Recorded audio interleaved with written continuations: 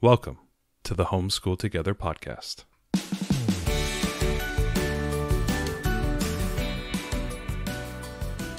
Where one working mom and a stay-at-home dad help you navigate the nuts and bolts of the growing and dynamic world of homeschooling. With a focus on early learners, like me. All the ins and outs of building and maintaining your homeschool life. Homeschool. Find out tips and tricks to make things like this easier. I'm reading. And ultimately, enjoy educating your kids. And what's that last thing? Have fun together. Did I do good, Daddy? Yeah, you did, sweetie. Good job. Hello and welcome to Homeschool Together. Thanks so much for joining us. You're welcome back to all you listeners. And if you guys haven't had a chance, hit the subscribe button there in your podcast app. It's one of the best ways for you to stay connected, get the latest episodes, and to help boost Ariel and I, through the digital interwebs, boosting us up into the rankings and helping us to find new families is really important. Thank you. You guys are real people of genius. We know that. I'm not sure where he's going with this. Y'all. Real homeschoolers of genius.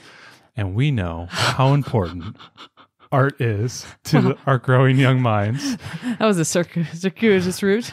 And today we are going to be talking about art caddies, art. We love our art caddy. Crates, my whole art station. We know you have your 6-year-old Picasso. Your other 8-year-old has made $1 million selling NFTs on OpenOcean. But you, as the young parent out there, want to have the best art space that you can. And today we're going to talk a little bit about that. So we're going to include a lot of links in the show notes below. I always do that for you guys because I love you guys so much. He works really hard at it, y'all. I do, man. I really do. I'm sitting there using all my Google Foo and getting all the links. So anyway, so let's talk a little bit about art. Art is one of those things that for early learners we can feel like is left on the cutting floor. When we're trying to do our curriculums, trying to do math, trying to do reading, we're trying to get all those things done, sports, activities, co-ops, get-togethers. It's always at the end of our curriculums. You're doing your blossom and root stuff and it's like, also do some art. And it's like, oh, Christina, I would love to do that art. I would really love to do it, but gosh darn it, I ain't got time for it. But, something that I feel is very important is art. And it's actually a big push for us. We've been doing it for a long time, and art has been a big focus of a lot of the curriculum and a lot of the work that we do on a day-to-day basis. I just try to slip it in there really small. Hey, let's do a sketch. Hey, let's do some coloring. Hey, let's do this here. Yeah. But this quarter, let's think of it as like a semester, this fall semester of homeschool with the Boozas.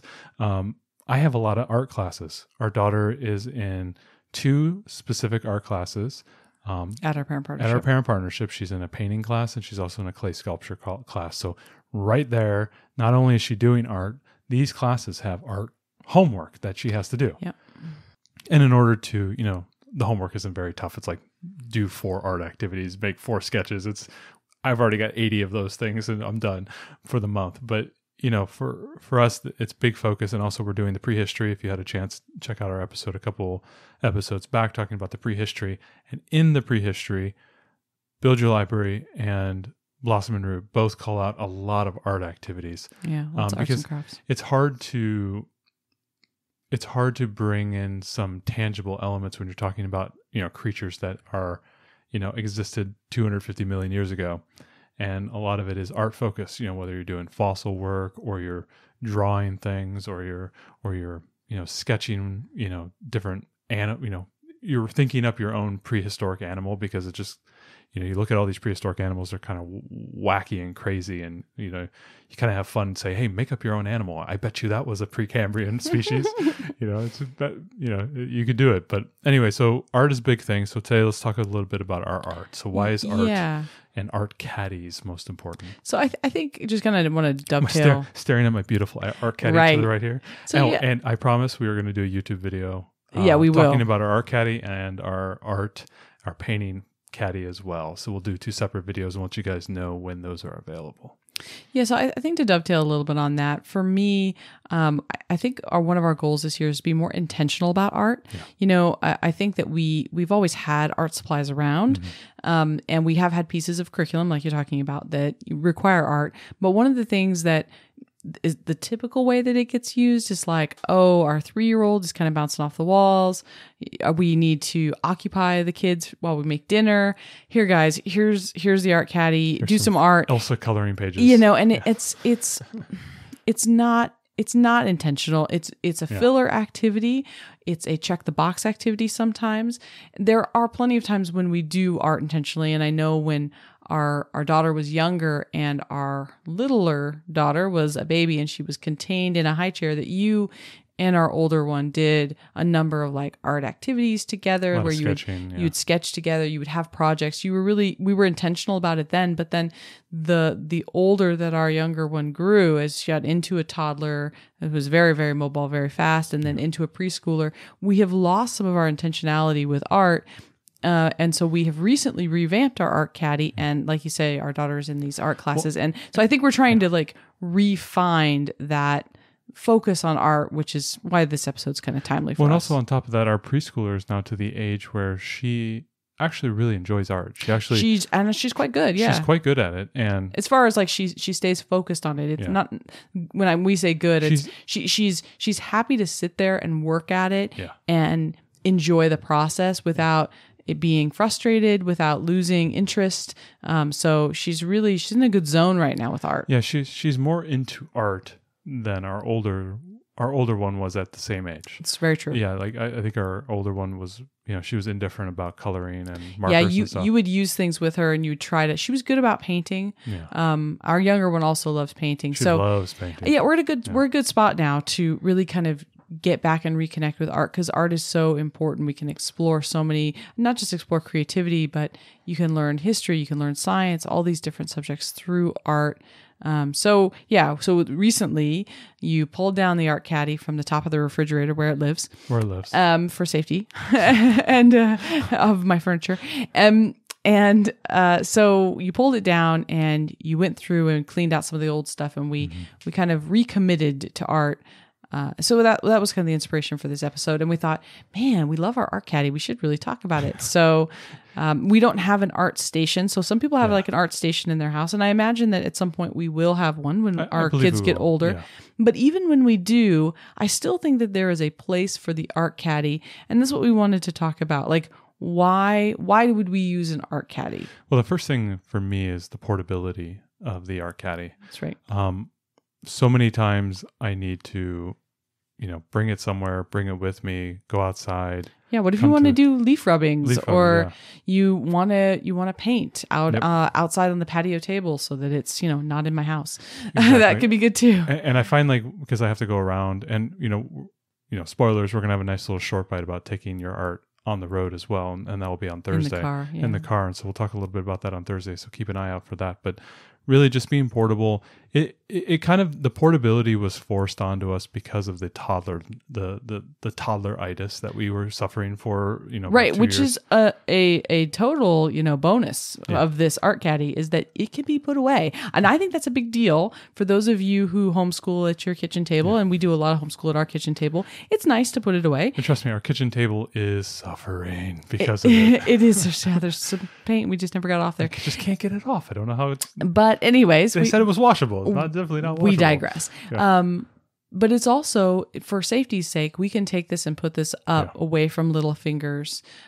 So it is nice to have something that is portable that you can put away, and so that is a really great part of the art caddy. It also prevents your supplies from really ballooning to kind of like take over a whole cabinet. Not that having a lot of art supplies isn't great, but what ends up happening, I think, when you have a bigger space for art is that lots of old, you got dried up paints and you got markers that are, equally dried up, and old bits and pieces of whatever, and it just kind of starts growing until the point where it's not all usable. Because we have, real estate is as a premium in our caddy, we really have to keep it filled with. And you can't see it at home, but like this caddy is, it's all the space is being used. Yeah, it's stuffed. There isn't another little nook or cranny to put something in. And so we have to be more intentional about our supplies and make sure that they're all good, that they are the right supplies. And so I think that that's kind of helpful, because otherwise the art supplies can grow. I've got, I've had the situation before where we did have a cabinet one time when our younger daughter was much younger, before our little one. And, it was like, I don't know, why is there a puddle of glitter glue? I don't know. There was just stuff just got sticky and gross. And this is kind of nice because it's easy to take it with us. It's easy to clean it out. And we have to be a bit more careful about what goes in there. The other thing too what is stays. Because I'm so tall, it's kind of at my head height. And so I can see into it and I can view into it. So that's another reason why I like to have it portable and up and higher. Like what you said, if it's down below and like in a cabinet, I'm going to lose sight of things. Stuff's going to get stuff in. We did put some craft supplies down in a cabinet, and we almost never get into it because we can't see it. Yeah. But the art caddy, because it lives on top of the refrigerator, now the Play-Doh lives in front of a lot of those craft supplies. Right. And, and it just becomes like the black hole of craft supplies. I think does. there's like pipe cleaners back in there that we haven't seen in 2 years. Exactly. So this is nice. Everything is visible. Yep. It's small, so you have to make sure that everything is quality that's in there. You can put it away. And you can take it with you when you need art on the go. And there are times when, you got to get out and paint on the driveway. So and sometimes people, they kind of blend the idea of crafting with art together, and that's fine. That's okay if you do that. And I don't have any grand opinions. And this could work way. For a craft caddy, by the way. You may put together a craft caddy as well.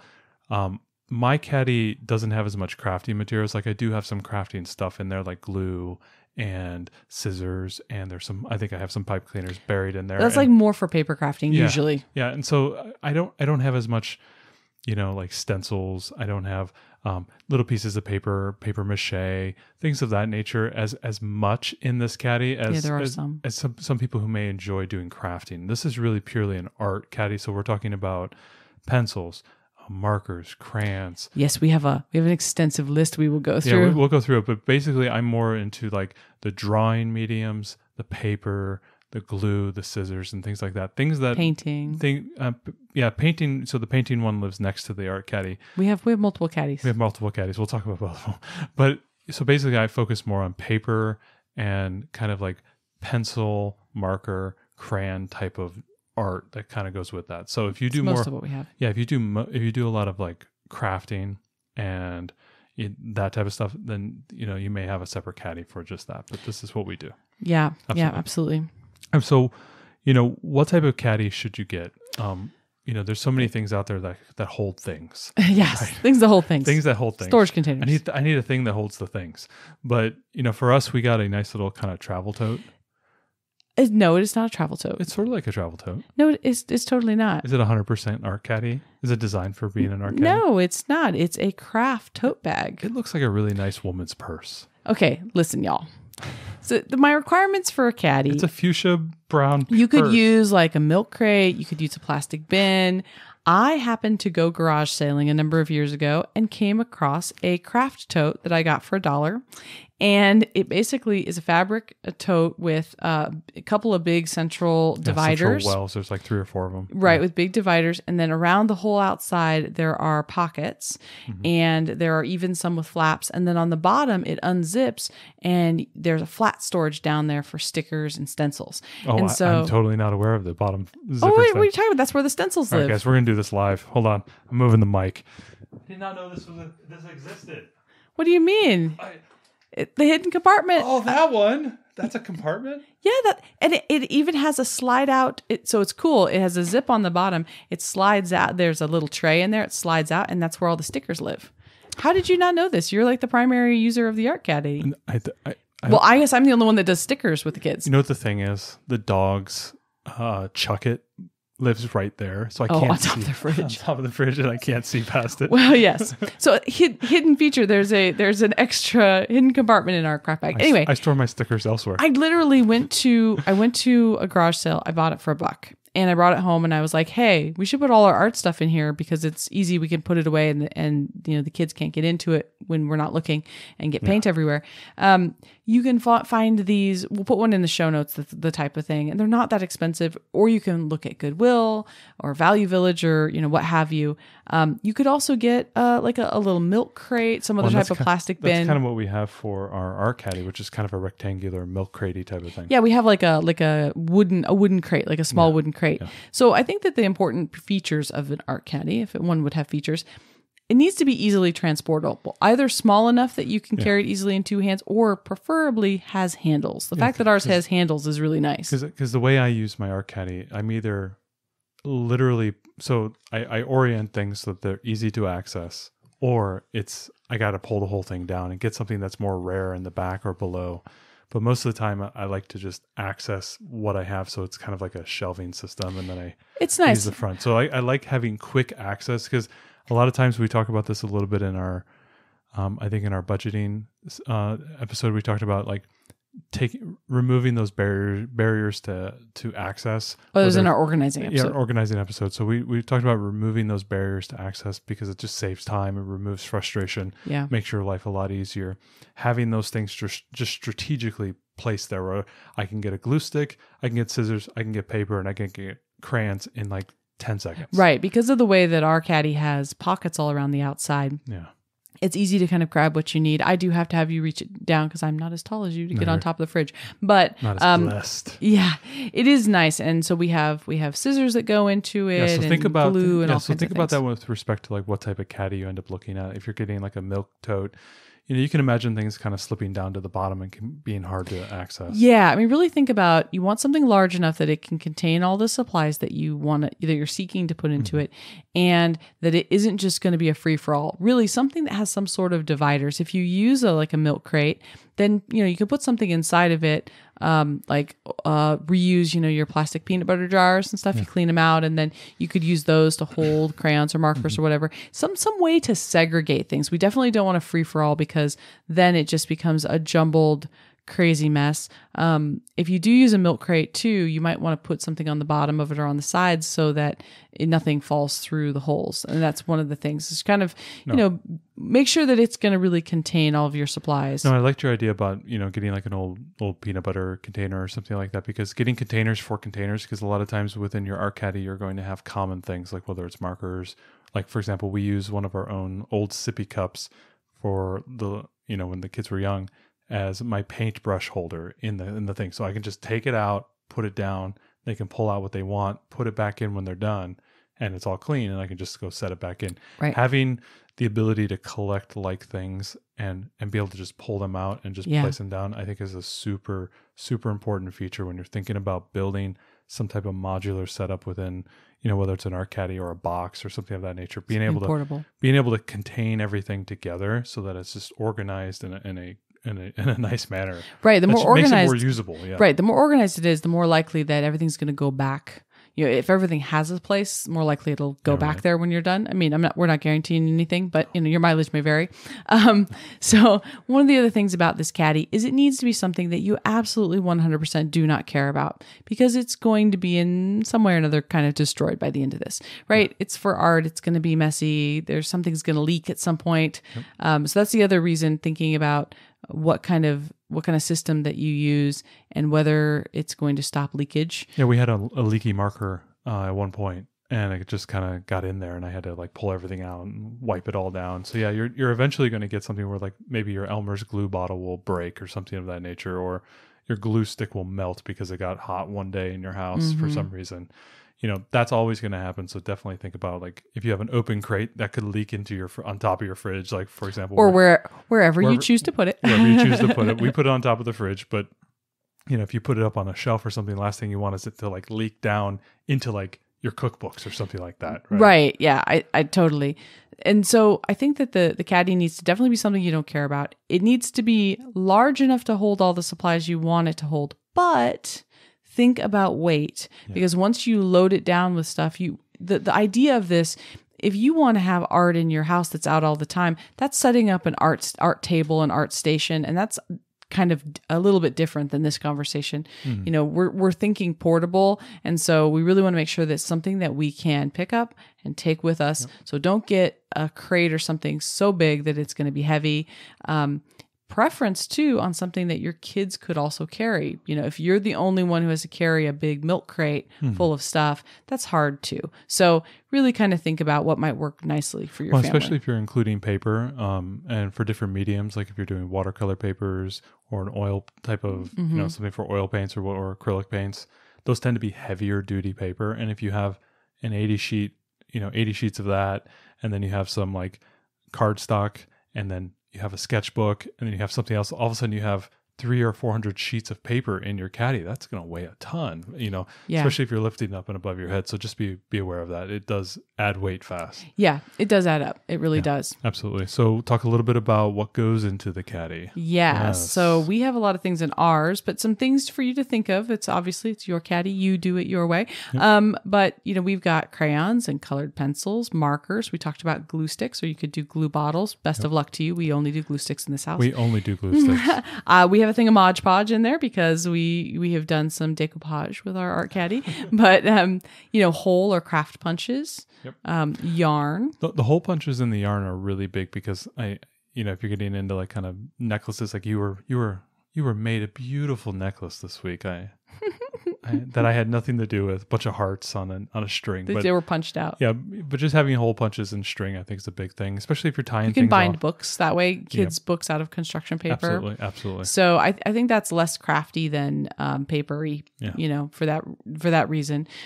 Two, the other thing to mention is like your holes and craft punches and things. Really look for that at like thrift. Oh yeah, man, those are at Goodwill all the time. So if you want some cool, also like scissors, and consider not just regular scissors, decorative scissors, but the zigzaggy scissors, that kind of stuff. You can find that stuff at Goodwill constantly. People love to buy craft supplies that they never use, and their loss is your gain. Go to Goodwill. Yeah, no, absolutely.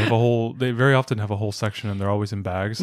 If you go to Goodwill, you hit the books, hit the games, get a pair of pants because you need them, and head on over to the craft section. Oh, the craft section is great. It's actually really nice because you'll get like stamps in there. Right. So we keep rubber stamps as well in our art caddy with ink pads, and you'll find that kind of stuff at Goodwill. Oftentimes you'll find rubber stamps or stencils. Yep. Stencils you can find at Goodwill often. Lots of stickers as well. They'll have whole packages of them. Yeah. People buy lots of scrapbooking type supplies. And supposedly, I was at my writers group this week at the bookstore, and supposedly stickers are a thing with people these days. I don't know. I don't know. I'm not in touch with the kids. I'm not on the TikToks or the Snapchats. Our kids are very into stickers. So yeah. So, obviously your paper, and you can decide, maybe you don't want to keep your paper in your caddy. You want to just keep all of your, other implements, and then, have a paper pad that you just grab and take with you. I mean, up to you, but absolutely. Think about the different types of paper. There's construction paper. You talked about watercolor paper. Maybe there's a sketchbook for each child with their name on it. Think about what kind of paper you might want to include. We talked stickers, glitter. Best of luck to you. No. There's no glitter in ours. I'm just saying. We do not allow glitter. We don't do glitter in this house anymore. In this house. We learned our lesson with glitter. Yeah, we paid for but so then there's all the stuff to go with painting. So there's paints, brushes, palette, cup. Yep. We have a cup that holds our paintbrushes. That's also our cup for water. We have an old bowl in there. Old bowls. We have an old kind of the paint palette, and then I have an old plate that I as well use as a paint palette. Right. So you can also use like watercolor pencils. Those could be something you use. If you want to do some crafting, even glue onto paper, like pipe cleaners, pom poms. We talked stamps and stencils. So also, if you want to have it in your caddy or have another caddy for it, you can have like clay and modeling tools. Yep. So that's something to think about. Wet wipes. Put wet wipes in your caddy. Just ask us how we know. Because for some reason, you can't ever find a wet wipe quickly. I feel like when you need a wet wipe with art and you're using it with early learners, it's a timely situation. You need it quickly before things go really pear-shaped. Yep. So wet wipes in the art caddy, we highly recommend. And the hair clips too. I can never find a hair clip when I need it. Yeah, girl dad problem. That's a great dad of girls. So we also have an art smock in our caddy. Yep. It's a really thin one. I think we got it at like Dollar Tree. It doesn't have to be cheap. Fancy, but something that rolls up really small, so it doesn't take up a lot of space. But aprons or smocks or whatever. Or if you have an old T-shirt that your kids like to wear when they're doing art. I mean, think about that kind of stuff. Think about keeping it handy. It should be, in our minds anyway, in this made up art caddy that we have dubbed, it should be all the things that your child needs, You shouldn't have to like go back somewhere, because this is the kind of thing that we could say, hey, let's go do art at the park. We could grab our caddy, put it in the car, drive to the park, and we should have everything we need for them to do art safely and for us to clean up that art and everything, together. So maybe you also want to put, like, if you have space, maybe it's a roll of paper towels, Yes, or paper plates. Paper plates are great. I use paper towels and paper plates all the time. So yeah, I mean, that's kind of our idea, is that we can take this and we can take it with us into nature. Or there's times where we have to go, like you end up picking up our daughter from preschool. She goes to preschool a couple days a week, and you have 45 minutes to kill before dance class. This is a perfect time to pick up the art caddy and sit at a table at the park near there and, do some art while we were waiting for that to start. I mean, Absolutely. that kind of stuff. So that's where, or, what if you have an older sibling that's got sports practice or something, and you've got to do something with your youngers. So these are ways that you could use your art caddy, but make sure it's basically got everything that you need in a one-stop shop for whatever medium you're working in. Yeah. You can try to do everything, but, if you can just limit it to the, painting, drawing, coloring, things of that nature. I like to limit it in that respect. Well, and maybe you do different things. I mean, I think that's one of the tips. Like, that I don't have much clay or the modeling clay or any of that stuff. We did a little bit of that maybe like a year or two ago, but I haven't gotten back to it. Now that our daughter's in sculpture, though, it might make a resurgence. We may, yeah. So those are the basic things we would probably include. Some of our tips for setting up a really good art caddy. Definitely consider the multiple caddy scenario. Then you can keep them smaller. Yeah. You can keep them more focused. Hey, this is our sketching caddy, and it's got all of our paper and our pencils, crayons and pencils, sharpeners. Yep, sharpeners. Oh, sharpeners is a good one. It's got our colored pencils in it and markers, and it's got all that kind of stuff. And then over here we have a paint caddy, and maybe we have a different caddy that's just all of our clay modeling stuff. Really, and maybe we have a caddy just for crafts that's got bits and buttons and things to glue and googly eyes and all kinds of stuff like that. So so think about like what kind of art your family likes to do, and definitely don't be afraid to split it up. We overflowed quickly into two, and I think that as time grows, we will probably add more. But yeah, think about that, and think about how you can repurpose some old items and make caddies. Especially in the way you end up using the caddy, like what you said. If you end up sitting down, you're going to do some modeling or stuff of that nature. You don't want to have a huge caddy that has a bunch of paint or drawing supplies when you need your clay and you need your steps. Being a little bit more focused is better. Stuff. Yeah, I think being focused, because you can just bring it down, set it down on a table or set it down wherever you are and do those things. Once you clean up, everything goes back in, you put it back. It just keeps it really very focused, and I think the ease of use, I think you end up using it more because it's so focused in what it does. So bring it down, do the activity. An hour later, you clean up, and put it away. You don't have to go gather all the supplies from the cabinet. Exactly. And go, oh, hey, I need a little bit of this, I need a little bit of that. But even if you want to put it away in a cabinet, you may have kind of those storage containers that go into the cabinets, and you just pull it out and say, okay, we're doing painting. Here comes the painting one. You put it on the table. So like, it doesn't matter where you end up putting it, but being organized and being focused, I think is a good way to enable the activity in an easy way. Instead of saying, oh, we want to paint, and you go, oh gosh, I got to go dig for all the painting supplies. Where are the brushes just again? Pull it out, put it on the table, get the paper, put it down, and they could be painting within a minute or two. I think that just greases the skids in enabling painting and art and all that stuff as part of your homeschool. It reduces that barrier, I think, definitely. So, the other thing is, don't be afraid to rotate the supplies around. Yeah. Maybe you want to keep your caddy like really slim. And so, this month it's going to be colored pencils, and next month it'll be crayons, and then it'll be markers. And you could just rotate the supplies in based on what's kind of current with your kids, what they're into. It keeps things fresh too. Maybe your kids are tired of seeing the same old caddy with the same old supplies. Yep. You can, mix it up a little bit by doing some rotation. I keep a lot of paper in my caddy, and so a lot of times when I'm pulling things in and out, in and out, in and out, it can kind of get a little crazy. So like, once I look up and say, that is too crazy, I just pull it down and I begin to do the clean out, the reorganization, and that tends to happen like once a month. And by doing that, I can add in new things, take things out, and just like what you said, I kind of have like this natural, like, it begins to clutter itself, and then I got to go and clean it out. And so every month or so I have to get in there and kind of clean it up. But, it has that built-in mechanism of me looking at what we have. Oh, the kids are not into this anymore. I'm taking this out. Like I used to have a lot of coloring books up there, and the kids are just not into the coloring books for some reason. I have like 20 coloring books, and they go through stages where they're like into it for a couple of weeks, and then they're like out of it. Our kids like more freeform art. They like more freeform art. They like me to tear out some pages, blank paper, and they just go at it. And that's kind of what they're into. So I kind of had to learn to pull the coloring books out and just put in more like better, coloring pages, or not coloring pages, but like colored pages of like, construction paper, or I have some heavy duty cardstock in there as well. Great for like cutting and whatnot. I just moved all that in. I moved the coloring pages, the coloring books out. For a while, we had a drawing book. Our daughter was really into drawing animals, and it was like a how to draw type book. And we would keep it in the art caddy so that when she wanted to do her sketching, it was right there for her. Absolutely. One of the other tips for the art caddy is do not include anything in the caddy that's breakable. I love to see those pictures of like the mason jars full of, the paintbrushes and stuff. They look really cool. That's all great for a stationary art area. If you have an art room or something, that might work well.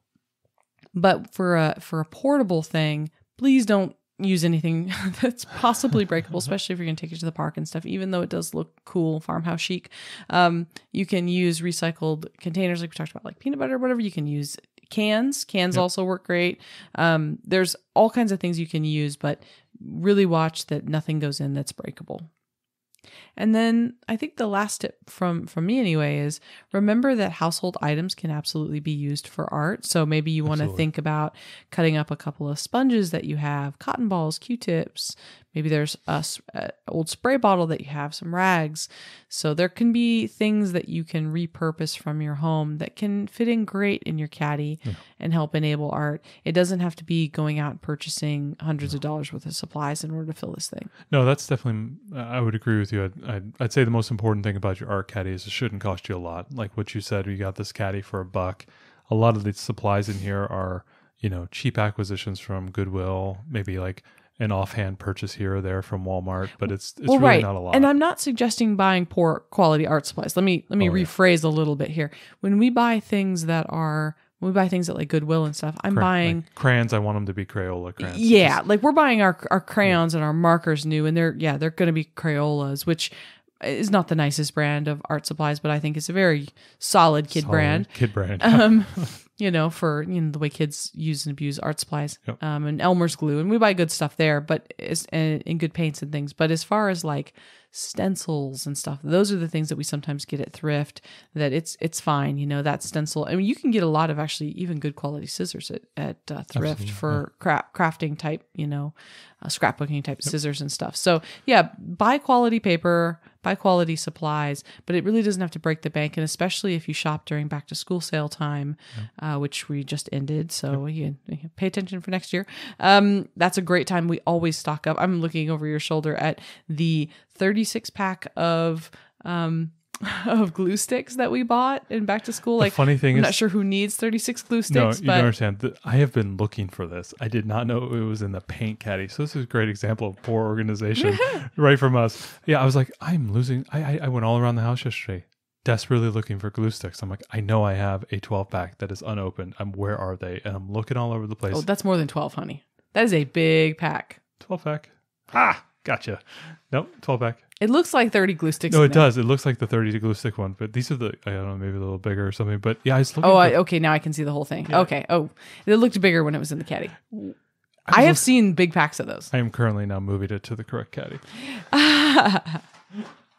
But anyway, so like I think I agree with you. You can stock up then. You stock up then, but from the standpoint, it should not cost a ton of money. That's really the biggest piece. I do like to invest in good paper.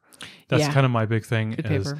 Especially when they're doing watercolors. The worst thing that I have is like if you just do like construction paper or even some decent sketch paper, it starts to curl up when it gets wet, and it's just like it takes away from the watercolor experience. And so I get really good watercolor paper for them, but I don't use it for anything other than watercolors. So, that's why I have different sheets. You can kind of see them there. I think they're right here. They're on the inside. Yeah. We have several different types of paper. I have several different types of paper based on what they're trying to do. So definitely think about that when you're thinking about filling up your art caddy or filling up your paper supplies. I really like spending good money on paper. And that's really the big thing for me because, if if the art doesn't look good at the end to them, and it starts to like warp the paper, even with the acrylic paints, when it goes on pretty heavily, starts to warp the paper at the end. Yeah. I like to use the heavier paper for that, even though it costs a little bit more. That is kind of I just don't want their art to like visually look weird at the end. Right. Of the day. Yeah. Even though I throw away like 95% of it. After it hangs up on the art wall for a little while, we're like, all right, it's out of here. And our rule on the art wall, if anybody else needs this and your kids can't get rid of art, we have a string up on an art wall with little glitter clothespins that hold up their art. And there's only so many pins. So when they come up with new art, they have to decide what they're going to take off the wall. And when they take it off the wall, mommy gets to decide, or daddy gets to decide what happens to it. And if it's a piece that I feel like is really representative of where they were at this time in their life, it goes in the memory box. It goes in the memory box. And if it's just a swirl of random color, it goes in the trash. But this way, we only have 6 pieces of hanging art at any one time. And I like that. Plan. The other thing that I like to do as well with paper, because I am spending a little bit more on paper, like on the sketching paper or even on the watercolor paper, whenever I give them something to do, I'm always cutting those pages in half, just so that their mindset is, okay, here's my canvas. It's a lot smaller and I'm not wasting paper. If I gave them like a big sheet of paper, they would just mess up the whole paper. And then they go, where's another piece of paper? I like cutting those pages down and like almost in half. When the little one is doing her painting, I tend to pull out like 4 sheets and I cut them in half. And then sometimes even then I cut those in half and I give them her little pictures. So she just like is focusing on making this little picture the best, because she's just going to slop paint on it anyways. And it's not going to look very good. Well, half the time they just do it right in the middle.